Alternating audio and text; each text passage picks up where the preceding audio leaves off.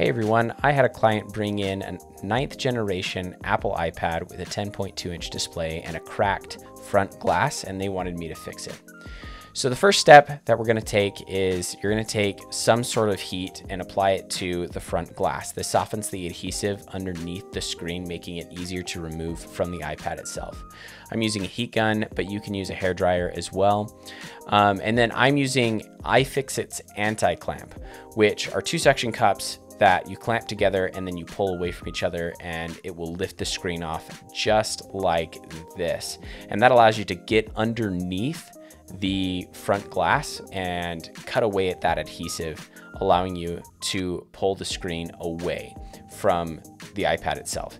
Now, you don't have to use the anti-clamp. Most kits that you purchase online for replacements for these front glasses, they're going to come with some form of suction cup, and that should work just fine. Although I should note that if your glass is cracked all over, a suction cup probably isn't going to do the trick, and instead you're just going to have to make sure that you heat the screen up pretty well, and then you're going to want to go in there with like a razor blade or some other pry tool and see if you can just pull the glass away from the adhesive and away from the iPad. So as you can see here, I was having a really hard time with this chipped corner up in the top left, and that's what I ended up having to do. Is I had to go in with a razor blade, kind of chip it out, and then I went in with these very sharp, very pointy tweezers, and I just started to pry underneath the actual adhesive, and it was coming off in little chips and little chunks, which made a big mess. And so you're not going to want to do this with like little kids around or anything like that.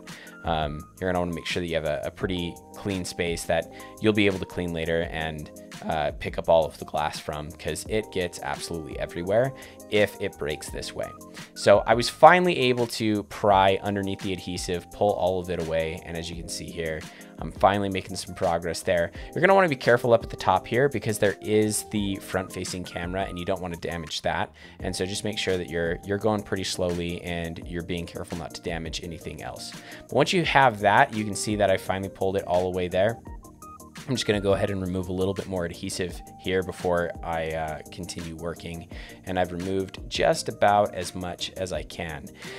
Okay, so for this next step, what you're going to do is there are 4 little screws, 2 down at the bottom of the screen. I'm just using a 000 Phillips head screwdriver, 2 down at the bottom of the screen. This is the actual LCD, and then 2 up at the top of the LCD. However, the 2 up at the top of the LCD are hidden under little pieces of tape. So you're going to want to take tweezers, pry away the tape that goes around all of the screen, and that will reveal the little screws up at the top of the display. They're all the same size, so you can group them together, but you just take out those screws, you set them aside, and then pry from the corners to prop the screen up. You're going to tilt it forward towards you, and you're going to want to pry at the corners because that's where the metal is. You don't want to pry at the middle of the screen because it's likely that you'll crack the screen that way, and that's a much more expensive repair, so don't do that. Then you remove this bracket. Again, all 3 of those screws are the same size, so you can group those together, and then you're going to unplug the LCD and set that aside. This is the easiest way to do it to make sure that you don't damage the LCD, and then you're going to remove the other 2 ribbon cables that are attached to the screen, and then this one along the bottom, which is routed kind of up and away, that has a ribbon cable that's clamped down, so you're going to flip the clamp up and pull it away. Then what I'm doing here is I'm just going to go ahead and clean as much of my desk as I can, just taking up these little bits of glass here, and then I'll come in with a little handheld vacuum. That turned out was not actually super effective, so you'll see here that, you know, I come at it with the vacuum and it's not super effective. I decided I would just try, you know, wiping it with my hands to see if I could get any of that glass dust, and then it stuck to my hands, so then I had to vacuum my hands. Don't do this if you're not wearing gloves. This is another good reason to wear gloves when you're working on a device with a cracked screen. So don't do this if you're not wearing gloves. At least don't wipe it. And I'm going to use a microfiber cloth to wipe the LCD back off. You don't want anything on this LCD because once you reattach the LCD and you put the front glass on, everything that's on that LCD is going to be on there permanently because you're not going to be able to get under the glass to clean it. So you're going to want to make sure the LCD is super, super clean. I use a microfiber cloth. And then there is a protective film on the underside of this screen. I kept trying to pry at these corners here, and I kept getting these little, the little copper wires going around. I didn't end up damaging the front glass, which was good. But I did check and confirm that there is in fact a little protective film there. And I finally found it down here in the corner. I was able to pry it off. That's going to be something you're going to want to make sure to remove. It's easy to miss, so be sure you remove that before you reattach the LCD. And then everything else has these little adhesives on the flux cables themselves or the ribbon cables themselves. And you're just gonna wanna make sure that you remove those and then position the cables correctly. For this one going to the home button, you're gonna wanna make sure that that lines the bottom there. And then there are 2 on these other ribbon cables. You'll take off the adhesive there, and then you'll press them down against the digitizer front glass itself.